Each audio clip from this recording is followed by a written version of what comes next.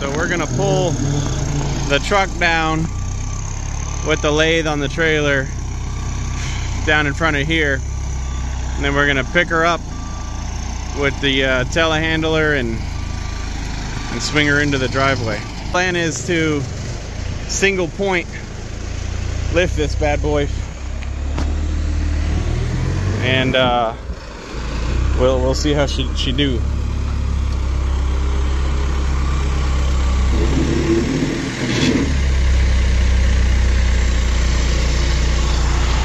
So I think we can go ahead and tune the... Hey, look, there's a mouse.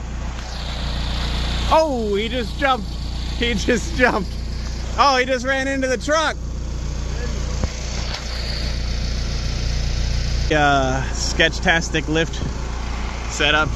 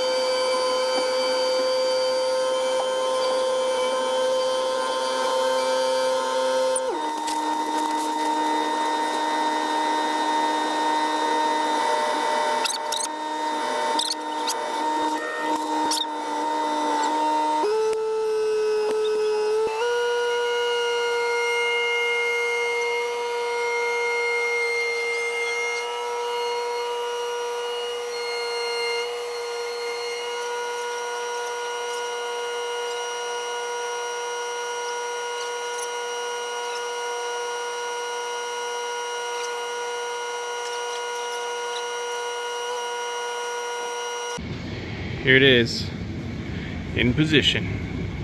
Still got the cover and stuff in the truck.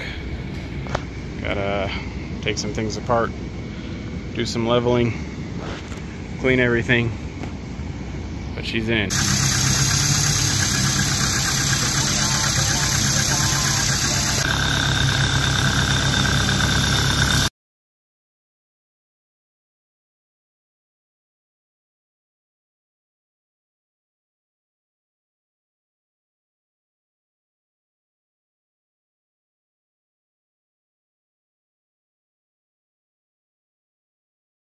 Got the front switch panel all stripped out with some a new 24-volt DC indicator and a new toggling stop button, normally closed. So the idea is to convert this 3-phase motor to single-phase 120, keep this one as the original 7.5 horsepower 3-phase, but power it with a VFD, and replace all of that with this, which is basically just a couple circuit breakers and a 120 volt contactor. So I drew up some schematics. Basically we got 230 single phase coming in to power the VFD. That all stays completely outside of the panel, controls the motor, and then we've got some 24 volt DC signal wires that'll actually run into the panel and connect up into the switch panel here. So this is what we're starting with. We've got the main disconnect, which we'll leave in here, that actuates on this door switch here. And then we're basically going to pull everything else out. Transformers and contactors, circuit breakers, all this is going to go. So this is the incoming 3-phase power right now. This will get pulled back. Well, we are decidedly, as they say, in Clausing. Got a little bit of cleaning to do in there. So these red wires currently run to the front of the machine. They were for 120. This is the 3-phase, I don't know what size it is, 14 gauge looks like. 3-phase wire that runs over to the pump. So I can probably reuse a couple of these, or at least use them to pull back new cable leading over to the pump. That way I don't have to mess with pulling cable all the way through all that conduit. And inside the picker head, we've already got it set up for 240 3-phase. Just got to hook those legs up. Ground goes there.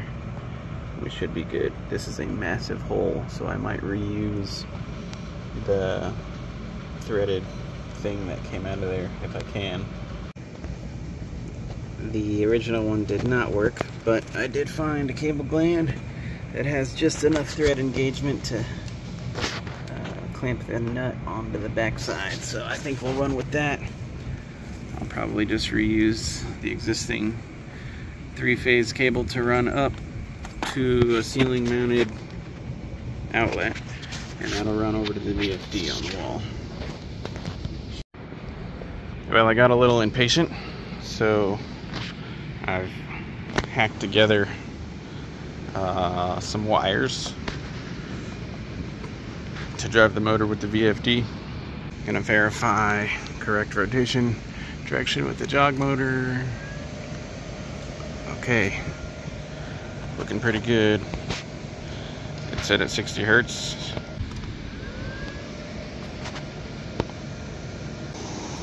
Some dust coming off.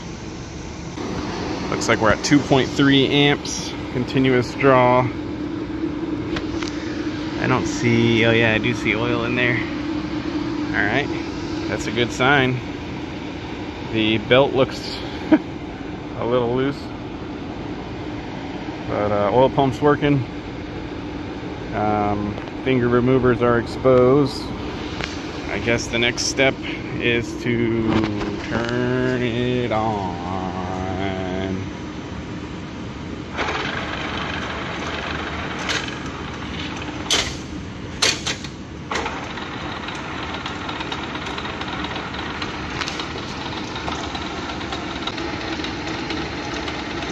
I think the chuck jaws are massively running out, but the spindle and chuck itself I think look okay. A little bit of gear noise.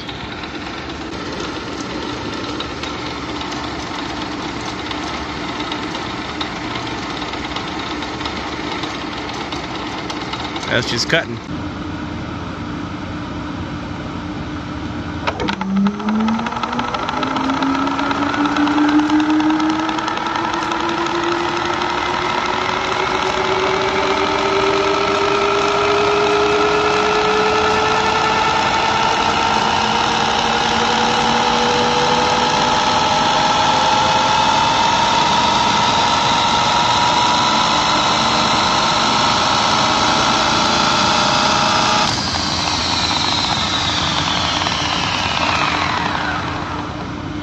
So I got the cables pulled through.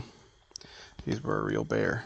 So we got a M12 4 conductor sensor cable, and then 2 load lines and a neutral line for AC. So this line will actually run over to the VFD. It's connectorized. This will go into the bottom of the box. And then in the actual box, we've got the back panel mounted. Started running cables. Got the old pump, 3-phase, and a whole bunch of garbage in there. This is the new button panel. I'm going to replace this one with an illuminated one. But otherwise, all new switches other than the start one. So the idea is to run the other VFD mounted on that panel there. It'll run up, across, and drop down to the back of the lathe. Still got to run a panel in through the outside wall, which will bring in another 125 or so amps. And then that'll be basically the sub panel for all the C&D Solutions stuff on this side of the building. And that'll have to run all the way over to the machine shop area for power. Finally, oh my god. Getting this thing set up was insanely freaking difficult. Going through all the Chinglish and moving jumpers around on the board. So here we have it. Full 24 volt DC control. We also have the ability to shut her down with the disconnect.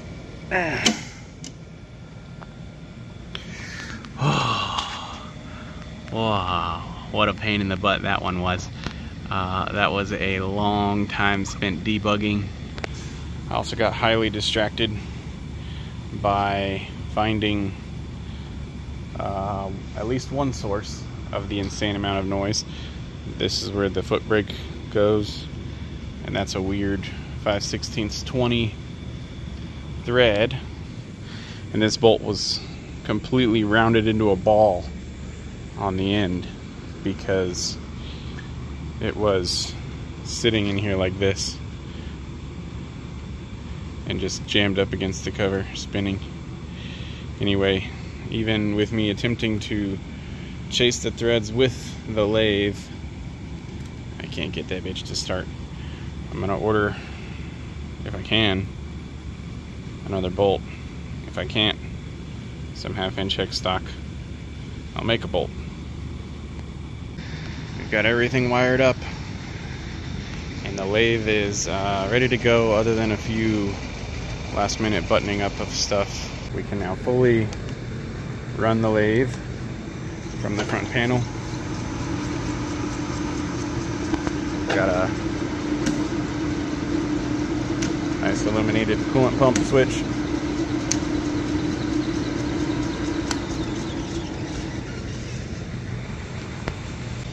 We've got a 120 volt 4-gang plug on the back, which is wired into the main lathe's electrical enclosure. Everything runs through here, which is protected with a couple circuit breakers, and also disables everything when you open it up to the disconnect. It's quite a far cry away from where it was. We got a 3-phase 240 coming out here, which is currently temporarily wired up to a bird's nest going into our wall-mounted VFD. Hopefully it's okay there, it doesn't get too many cockroaches inside of it. So now all that's left is to mock up a backplane here out of cardboard and then go and model it up in SolidWorks.